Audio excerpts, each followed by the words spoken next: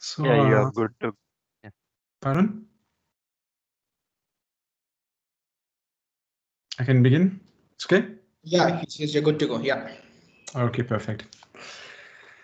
Thank you very much. Namaste, everyone. Good evening. My name is Sébastien PAULET. I'm a Microsoft MVP and CTO for a European IT company called Aero, quite a small one in comparison with Indian's one. And I'm working on document management, SharePoint project, Office 365 projects, and compliance topics since something like 15 years.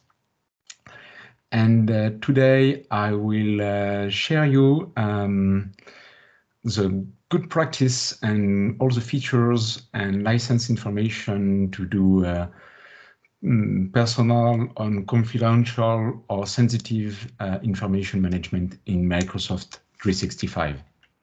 Okay, just a few words. I mean, a big thank you for the organizer team. I mean, all the organizers. Thank you very much. And also a big thank you for sponsors. I mean, without them, we shouldn't be able to, we couldn't organize such an event. So thank you, everyone. A little disclaimer also. I will give you information on my understanding of Indian regulation, because I had a look on the Indian regulation.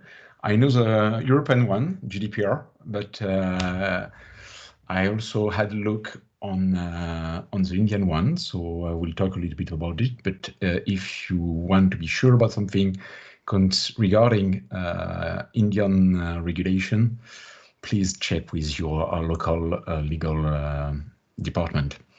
And I will also talk about Microsoft licensing, because when we talk about security management and the compliance feature, it's always about licensing.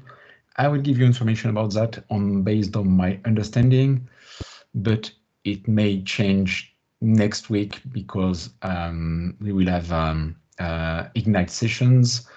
And even if when you think you're sure about something about licensing with Microsoft, you can always discover something new though. So, I mean, I will give you the information based on my understanding, but please always check with your Microsoft licensing contact if you want to be sure about something. But I'm quite sure, I'm 99% sure about what I am giving you here.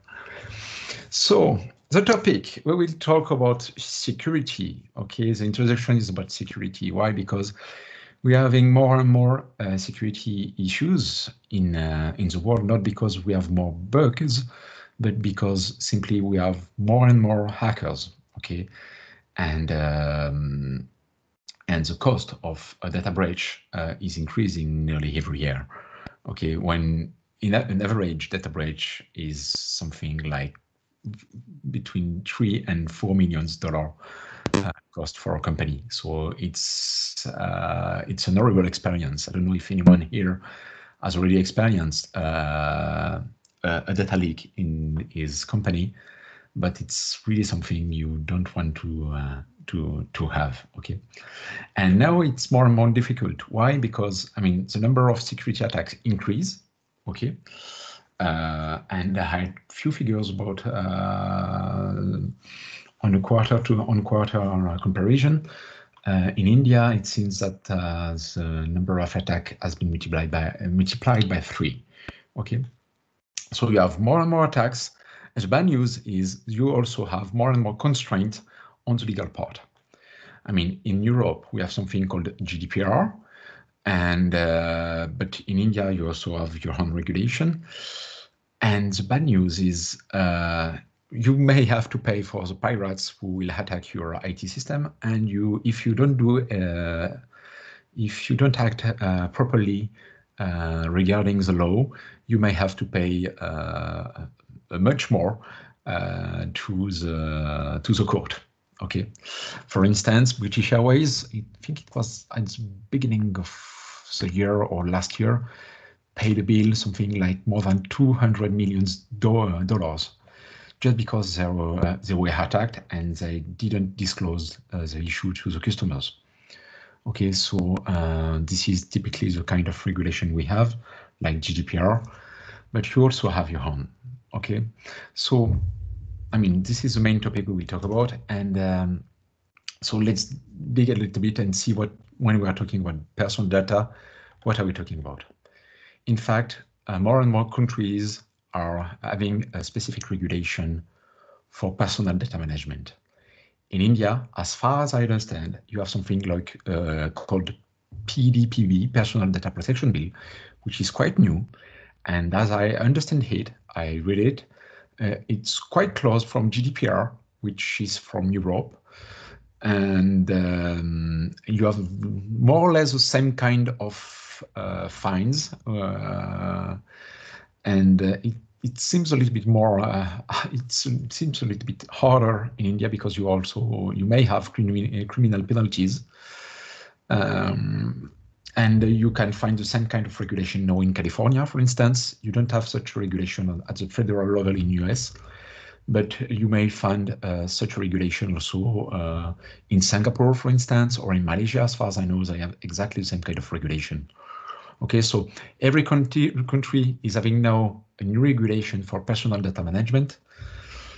Each country is having more or less the same, but with little differences at every time. But the way you will manage it in Microsoft 365 is more or less every time the same, okay, from my experience right now.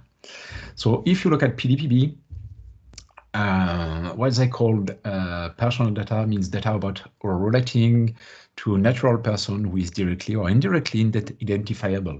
This one is quite important, directly or indirectly identifiable. So it means that if I don't have the name, but I have your email address, or I have your age and personal physical address, we can consider it as being a personal data, even if I don't have your name, okay? Having regards to any characteristic, trait, attribute, or any other feature of the identity of such a natural person, whether online or offline, or any combination of such features with any other information, and shall include any inference drawn from such data from the purpose of profiling. Okay, so what does it mean, such a complex sentence?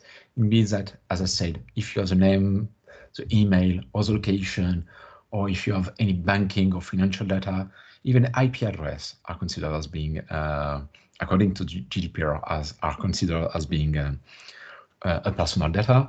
If you have any information about political orientation, religion, caste, ethnical data, sexual orientation, or if you have medical information like genetic data or disease or medical file, I mean, all those are considered as personal data, and there are typically the kind of data we are talking about today.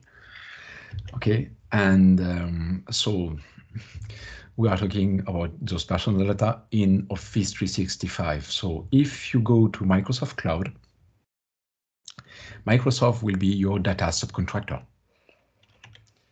And as your data subcontractor, I mean, the good news is you will see a difference between the responsibility if you have an on-premise infrastructure and a software as a service infrastructure. I mean that if you have Exchange or SharePoint on-premise, you are fully responsible for everything from the physical security infrastructure and so on, and network and so on.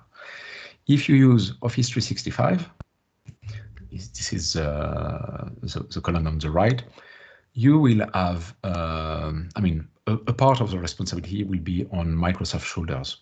Okay, those are those responsibility, application, network, infrastructure. Why? Because you can't do anything about that. I mean, it's only Microsoft who control those layers. But it's also, this diagram also shows that you will have responsibility on your side, and it's not because Microsoft is GDPR and maybe tomorrow PDPB compliant. It doesn't mean that it's okay for you. You have nothing to do. You have actions on your side, and this is typically the kind of action I will detail just after. Okay. Just a little technical point. I don't know if everyone is really fluent about Office 365. and the architecture of Office 365, but just you have to understand that when we talk about Teams, Planner, or Yammer, it's always based on an Office 365 group. And when we talk about OneDrive or an Office 365 group, every documents are stored in SharePoint. Even if you don't see SharePoint, it's SharePoint on the background. And every email is always stored in Exchange. So I will talk a lot during this session about SharePoint and Exchange. It's because, in fact, technically, it's always concerning SharePoint and Exchange, and all the features Microsoft has created are mainly on SharePoint and Exchange. The only kind of content which is not in SharePoint and Exchange may be Teams messages or Yammer messages, and in fact, by now, it was not true last year, but by now, those features like Teams and Yammer messages are also concerned by compliance features. Okay. So this is the big picture, and now let's dig a little bit inside the company's obligations. Okay. According to PDPB and my understanding of PDPB, you have several, as a company, I have several obligations. I shouldn't process personal data, and if I do so, I should have a limitation on the purpose of those data. I shouldn't collect more than I'm supposed to collect. I should always inform my end user about the data I'm collecting and processing. I need to ensure that those data are the good ones. I need also to identify those data, by the way. I need to keep and have a retention of those data as little as minimum. So it means that once I don't need the data anymore, I should delete those data. And I have to be accountability of data fiduciary. I don't remember this one. And consent necessary for processing of personal data. It means that every time I collect data, I should have the content from my end user. Okay. So now let's see in detail those obligations, and understand how we can answer those obligations with Microsoft 365. Someone has a microphone open, and we ask to close their microphone. I think we're good now. Sorry. Thank you. Okay, so I was talking about the requirement, and now we are talking about the requirement for the consent from your end user. As I said just before, every time you collect data, you should have an explicit explicit consent from your end user. Here are the detail I found in PDPB. And how can we do it using Microsoft 365? What we can do in Microsoft 365 if you collect data from your employees, this one, there is no answer in Microsoft 365. Why? Because the easiest way to do it is probably to add an amendment in the contract you have with your employees. So not a big deal. Okay, but if you open a part of your Office 365 tenant to customers or to suppliers or to partners, anyone who is not part of your company, and if you expect them to share their personal data with your company, you should get their consent about the data you will collect and also what you will do about those data. So it's quite a complex topic. Typically, you need a document written by your legal department, and you need all those end users to sign this document. Okay. So what we can do using Microsoft 365 is make that the first time your end user will connect to your tenant, the first screen they will show is something like what you can see on the left part. Okay, they will have a prompt and it will require them to read your document, which can be your official time of use, for instance. And you need them to read, to scroll the whole document, and to click on accept to be sure that, okay, they have read your explanation about what you will do with their data and how you will store them and so on. Okay, so it's quite easy to use, as you can see. And I mean, however your end user connect, it can be based on, I mean, it's a link, a direct link to a document or link to a SharePoint page or link to a Teams or whatever. First time they will connect, what they will see, it's this screen, and they have to scroll the document the first time and accept the document. How do we do something like that? The bad news for that is it's not a free feature in Office 365. You need absolutely Azure AD P1 to do so. Okay, Azure AD P1, if you don't know this license, it's something which is part from Microsoft 365 Business Premium, and every Microsoft 365 enterprise, government, or education license. But for instance, if you just have Office 365 E3, you don't have Azure AD P1. You can buy it separately, but just ensure you have Azure AD P1 to be able to do what you see right now on the screen. How to set it up? You need to go on Azure AD Active Directory Admin Center. You go on Azure AD Conditional Access, Term of Use, New Terms, and you will have this simple screen like this one. You type a name and so on. You just upload a PDF, okay, which contains all the text you want the end user to read. And you can ask the end user to scroll the whole document and so on. And you can set up the policy to apply only for your external users, for instance, or to apply only for a particular security group of users. Okay, and you click on create, and that's all. No more than that. Okay. So it's quite easy to do, just you need to ensure that you have the proper Azure AD P1 license for each of your end users. Okay, so this one quite easy to implement, no development, nothing like that. Second topic, the quality of personal data processed. So if you want to have a good quality of your data, you need to ensure, in fact, that you know which personal data you store, and you need to know where those personal data or confidential data are stored. And to do so, we have something beautiful called sensitivity labels in Office 365. It doesn't exist in on-premise versions of Microsoft products, but you have something quite similar called right management system in Active Directory. But when we are talking about sensitive labels, it's something which only exists in Office 365.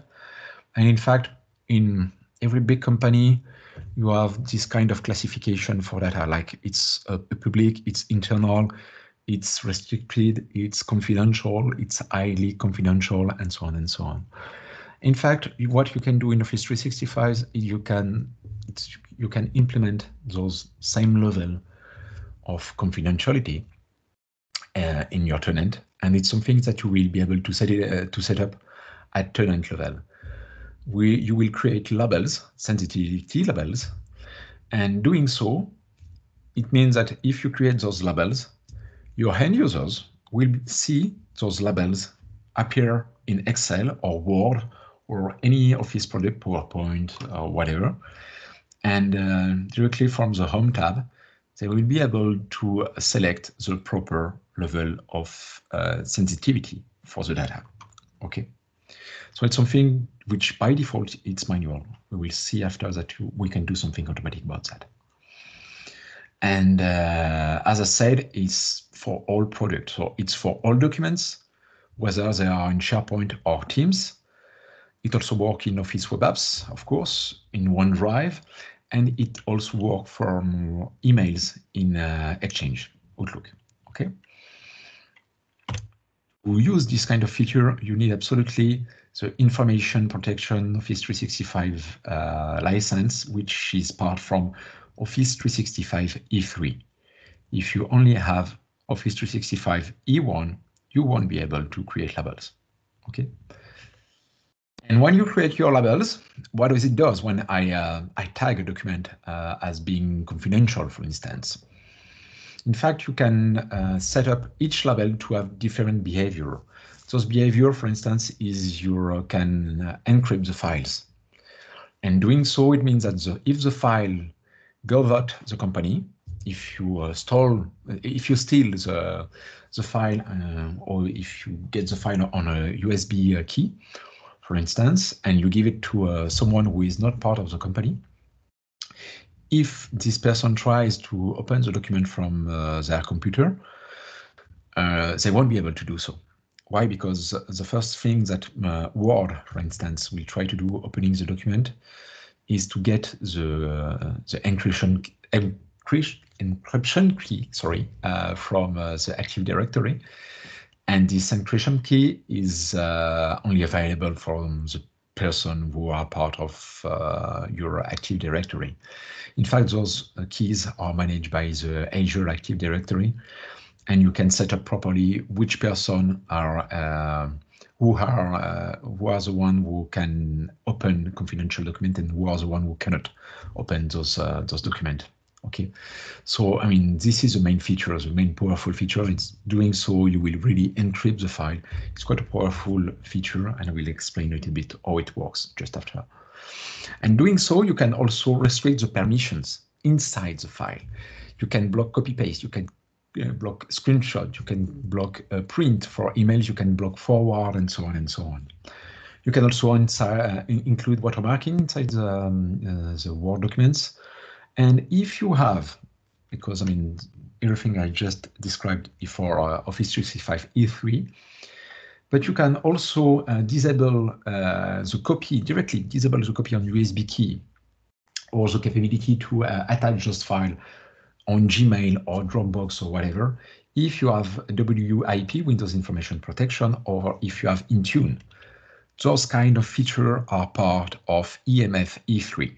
Okay, so you need to have EMF E3, or you need to have, if you're a small company, you can just have Microsoft 365 Business Premium to do so.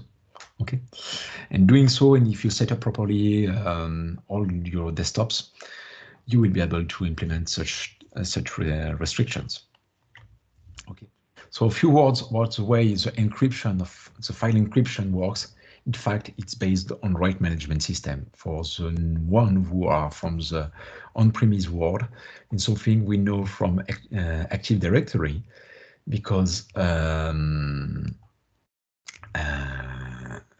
management system, it's a whole feature. Okay, we use since years on the on-premise world, and it's based on RSA encryption. If you want to have a detailed explanation about how this work, just put you the link, and I mean, you have quite something 40 minutes to read the whole article and to understand exactly how it works. It's quite interesting. I won't explain it in detail, but you have to understand it's quite I mean, it's a real secure one. If you want to be able to crack those protection, you need to have, I mean, like, it's not even corporate IT infrastructure. You need something like being a government to be able to crack this kind of keys, like if you are the NSA or something like that. And how do we create such a sensitive label? It's not as complex. You go on the compliance portal. So you need to be a global admin on your tenant. You go on the compliance portal, click on display all. You have information protection.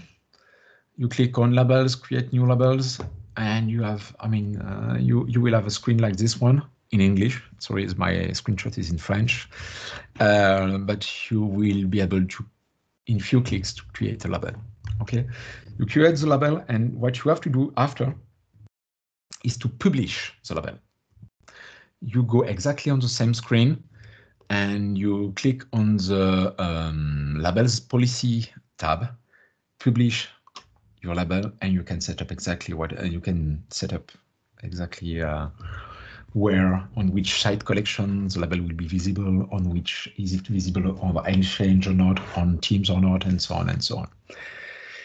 The first time you will do it, you will discover that it's quite long. In fact, why? Because I mean, it takes 5 minutes to set up, but it can take up to 1 or up to 7 days to appear in Exchange and on Word, Excel, PowerPoint, and so on.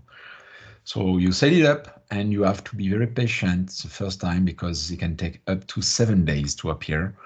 You will see those new buttons in Excel, Word, PowerPoint, and Outlook. Sometimes it's quite rapid, it's quite fast. It can take some, I mean, for me, it takes usually 2 days.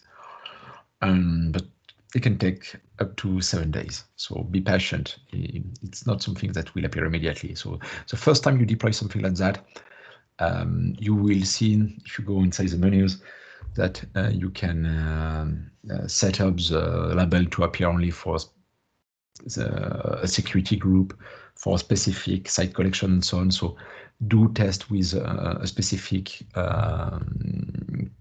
user population, like IT group or something like that, the first time you do it.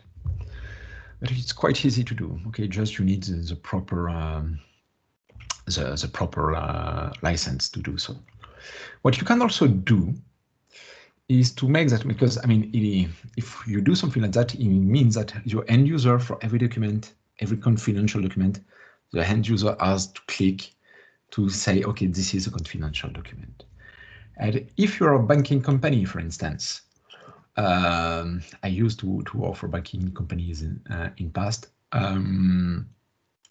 If you are a banking company, you want to be sure, for instance, that there is no IBAN number or any banking information number or passport number inside a document or inside an email or inside a Teams conversations.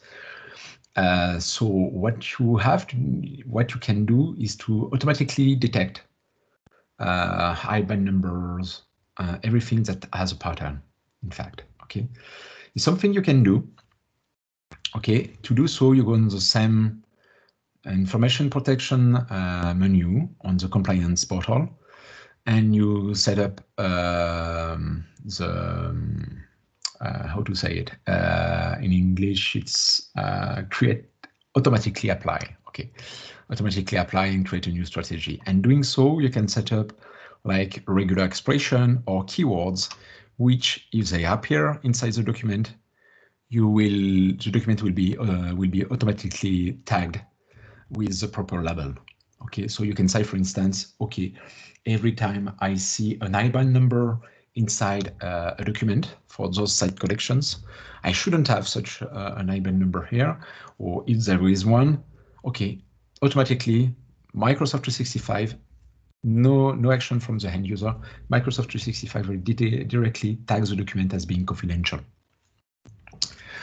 Okay, this one, and there are also options, yeah, after about that, but if you want to use something like that, you need Office 365 E5. Just before it was Office 365 E3. This one is only for Office 365 E5, okay?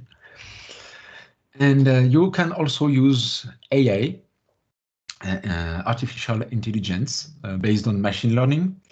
If you want to do something like that, it's in preview right now, but you can have something like that if you go on the compliance portal and data classification.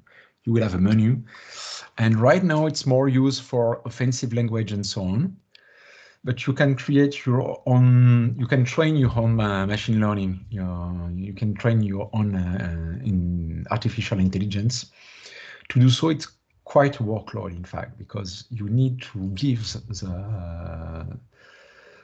to the artificial intelligence something like 500 documents, and the artificial intelligence will crunch everything, process everything, try to detect what is offensive or not, and so on.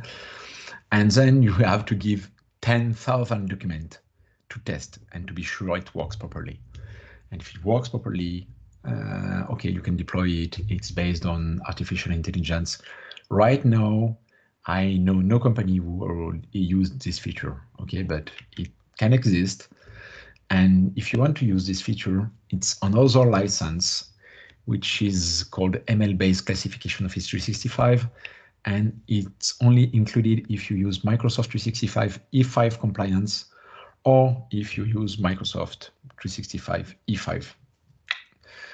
Quite an expensive license. I know no one will really use the last one.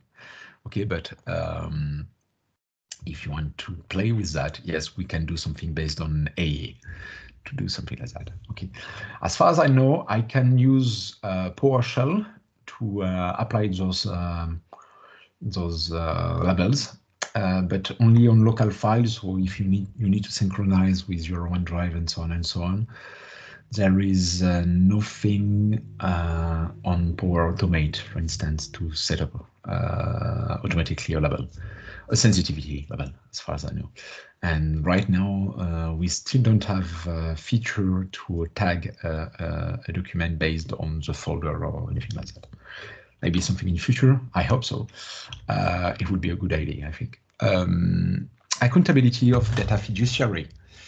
So no question by now. I mean, it's always strange to do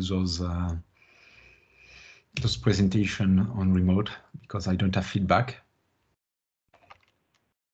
What is sleeping? Okay, I have plenty of connected. So I continue. I know it's quite late in India, so I mean it's a Saturday. So thank you for being connected. I continue my presentation. So accountability of data. So you need to be sure about those. You need to be sure that you're doing the proper actions in terms, for instance, of security when you're processing those data. So you need to be sure to secure those data. Okay, and when we talk about security in Office 365, there is something which is very important, which is not as enabled by default, and that you have absolutely to enable, according to my experience, according to Microsoft, according to many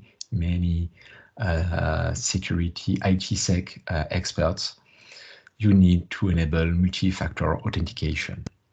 When you're using something like Office 365, it means that if you just use a default setup, it means that anyone having your email address and knowing your password can connect from anywhere in the world. If I have brute force attacks, I mean, it's quite hard to do brute force attack on Office 365, but you can do spray attacks. Spray attacks means I will test the most famous password, and every hacker now has a full list of very famous passwords. You can do a spray attack to test a little bit every 5 minutes. You will test one account on your tenant, and Microsoft won't be able to detect this kind of automate. And you can use a job which will turn during days, weeks, months. I don't care. I'm a hacker, and I can wait very long. And if there is no MFA, I will by the end. It may take months, but I will by the end be able to crack one account. Okay, if your account is only protected by password. Our feedback on everyone on security will say that only using password for security is weak. It's a very bad idea. You need something else. Okay, and this is why we use MFA. MFA can be a USB key you have on your computer. It can be a message text you will receive on your mobile phone. It can be a vocal call on your mobile phone, or it can be an application you will have on your mobile phone. But it's something that if I'm a hacker, I don't know, somewhere in China, for instance, and I try to connect on Russia or anywhere. Currently, I see hackers from everywhere in the world. I see attacks from everywhere. if I try to connect and if I crack your password, I don't have your mobile phone. Okay, so for a hacker, no way. I need to steal your mobile phone, or I need to hack also your mobile phone. Every attacks, every identity breach I have seen in my career on Office 365 are on accounts which only are protected by a password and more than a password. If you're protected by MFA, you will block something like 90% of attacks. Okay, there is a way to hack MFA, but not the topic today. But I mean, you will increase very high your security if you use MFA. So if you have only one thing to do in security to protect those personal data, I mean, actually enable MFA on all accounts on your company. Okay. What you have to do also, if you want to be sure, I mean, tomorrow you may be hacked. Okay, you may have someone who will enter on your tenant. So to be able to answer, because if you're hacked, okay, if someone enter on your tenant, this hacker may have access to your personal data, which are stored on your tenant, but you're not sure about that. How to be sure about that? What you can do is to check the audit logs, but audit logs by default are not enabled. Okay, so you have to enable it. It's just 2 clicks to do it. And you go on the Compliance Center Solutions Audit, and you say, okay, enable audit logs. And once you have done so, for instance, in three weeks, you will have someone who will enter illegally in your tenant.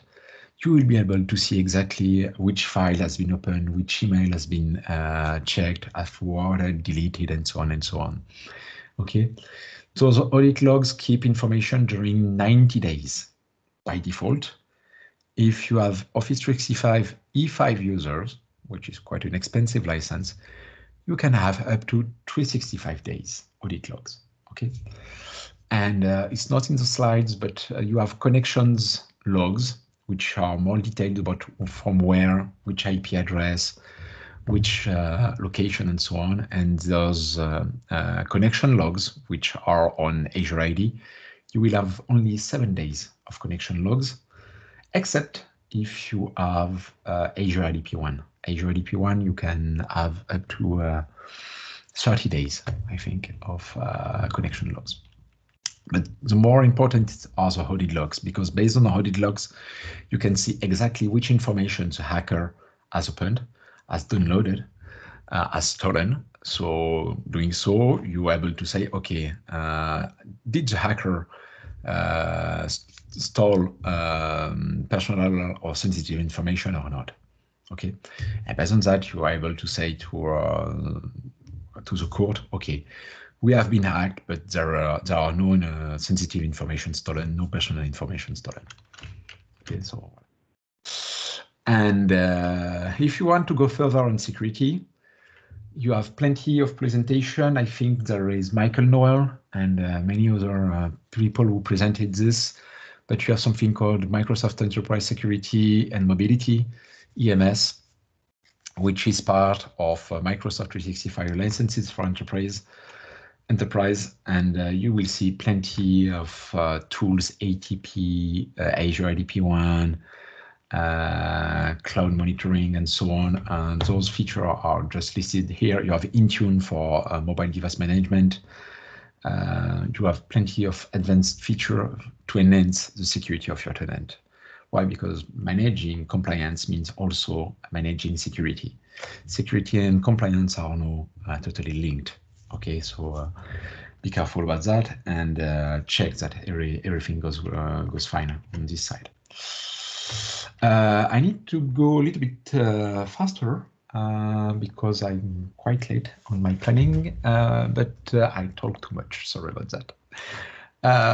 What were we talking about? I mean, the last restriction you have to do is to ensure that you don't keep data more than you should keep them. So you're supposed to keep data, the personal data, for instance, only the time you need them, okay? And this is typically what you have detailed on when you get the consent from your end users. So what you will have to do is to use retention labels, okay?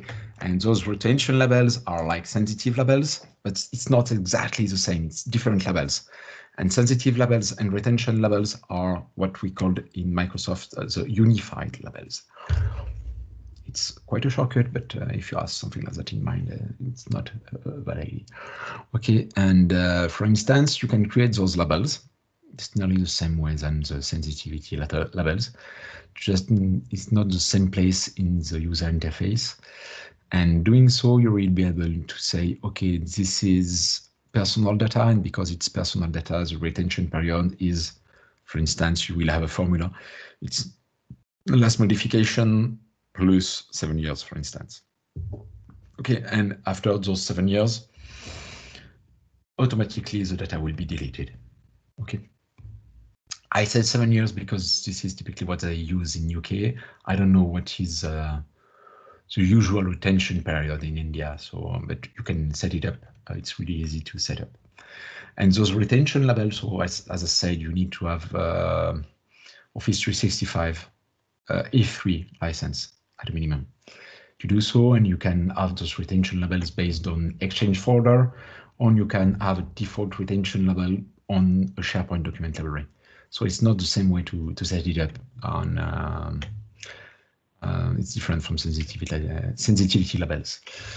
If you want to set it up on your tenant, you need to go on the compliance portal as a tenant as a global admin.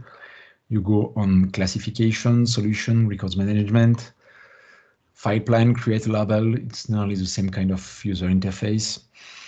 Just, I mean, those are not exactly the same question. You see the kind of formula you will be able to set up. You click on next, next, next. And then you need to publish those labels, exactly like for sensitivity labels. And it can take up to 7 days to appear properly on the user interface. So be careful about that the first time. It's normal if it doesn't appear, just wait 7 days and it will be okay. And I don't detail it because I don't have the time for that, but you can set up some search formula and so on to be able to automatically tag document based on a search request, for instance. You can use the search engine, which you cannot use for sensitivity labels. So quite tricky on labels on Microsoft Word. And last topic I will talk about as an obligation for the company. You may, your end user may request you an export or an update or to delete all the personal data you have about them. Okay, and to do something like that, you end user or a client, I mean a customer contact you and say, okay, I want you to delete everything you know about me. And on GDPR, and I think on PDPB it's exactly the same. You need to obey at this kind of order, except if you have how to say it in English, if we have a legitimate reason to keep those data.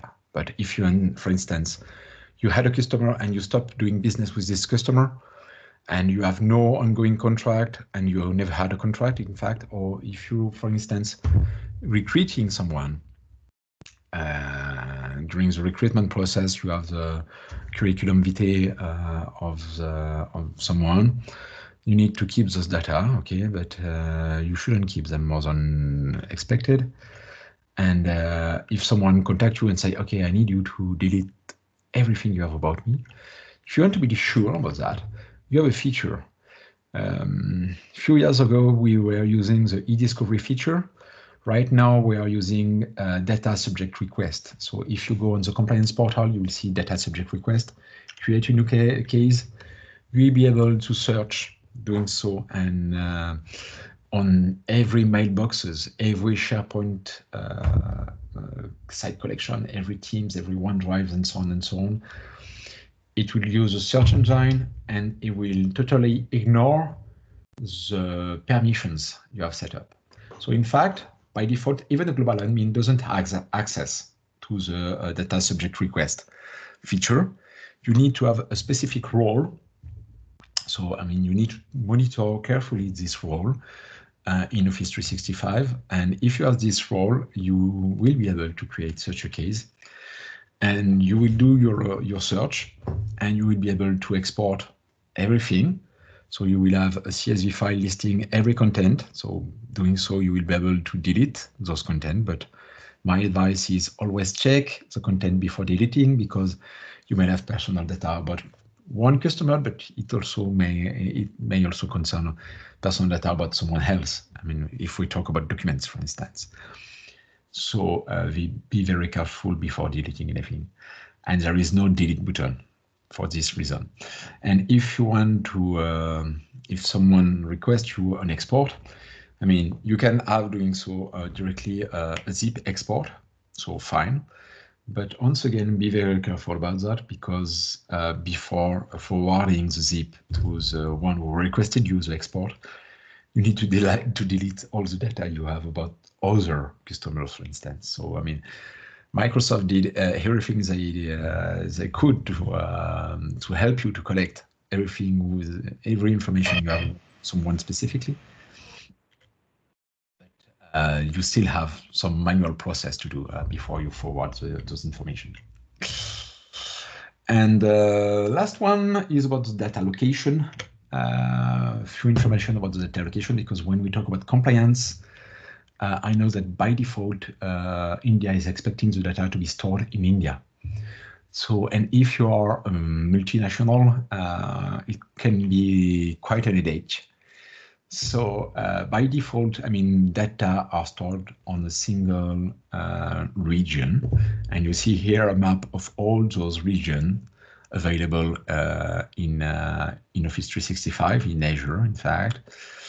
And as you see in India, you have several regions. Okay, so when you create your tenant, you're on a single region, and by default, all your data are supposed to be in this specific region. Okay, so and you will have an additional region for Central India. This is what Microsoft sells you. I mean, this is a theory. What you have to do to know is that if you are a big company, international company, if you are more than 500 users, and if you are ready to pay more $2 per user per month additional, you will be able to set up exactly to say as an IT admin. You will have a PowerShell commands to do so. You will be able to move your end user mailboxes on a different data center. You'll be able to move mailboxes or SharePoint site collections. Okay, so you will be able to say, okay, this site collection is in this data center, this mailbox is on this data center, this OneDrive, because OneDrive is a SharePoint site collection, is on this specific data center. And if, for instance, a big bank, a big banking company, you will typically request to have all the information for US end user on the US, everything for India in India, everything for Europe in Europe. It's classical. Okay, so if you want to do something like that, check multi-geo capability. You need to have at least 500 seats, and it will cost you $2 additional per user per month. Okay, but this is the theory. If you go on your tenant administration, if you want to be sure, if you go on a new Office 365 tenant, go on tenant administration, settings, organization profile, and we'll show you exactly what region is supposed to store what Office 365 region is supposed to store your documents and emails and so on. But once again, this is theory. And I give you 2 PowerShell commands here. You will have the slides. I will share the slides on the social networks after. But if you type those commands, you will see the exact list of servers which are used on your tenant.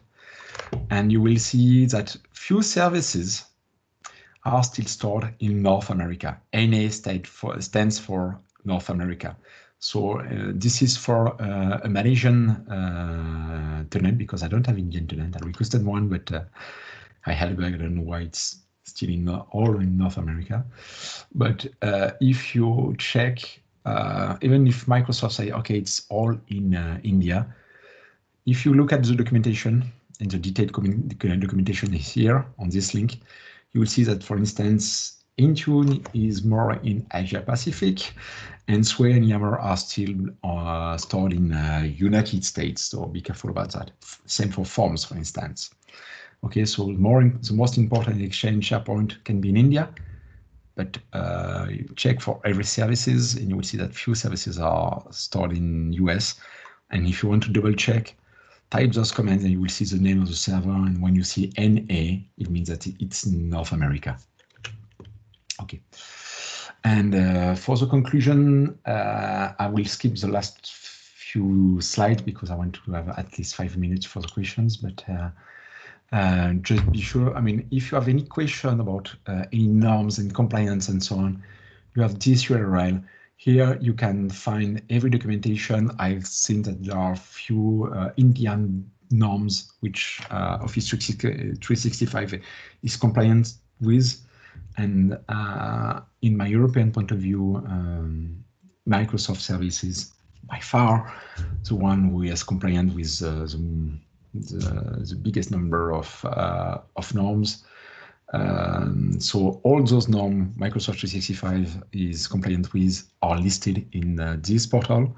You see a capture here, there is quite a number, and it's compliant with RBI, ERDIA, MAIT, which are for insurance, banking, or government guidelines from India. And in this portal, you will see the official certificates. You can get the external audit, pen test, documentation, and so on.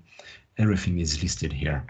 Okay, and in fact, just to conclude, if you have any question about Cloud Act or Patriot Act and so on, check the Compliance Center, and somewhere you will find a report. There is a report showing exactly for every country the number of requests they receive from government and so on, and or justice courts. And you will see the exact number for India, and this is the last one we have for India. You see that they have received something like 600 requests from justice court or any government, it can be US or Indian or government. And you can see that half the requests are directly rejected by Microsoft legal department because they can reject it. And few ones, in fact, when they do the request, they find no data. And when they send data to court or to a government agency, in fact, it's only non-content data. It means metadata. It means, for instance, the title and the recipient of the email, but they don't send the content of the email. Okay, there is no content by now sent to a government or to a justice court on the Microsoft on anything you stored on Microsoft Cloud Service. Do you have any question? It was quite a dense one. It was quite dense. Everybody is sleeping? No question? Yeah, if anyone is having any questions, please unmute and you can ask. Yeah.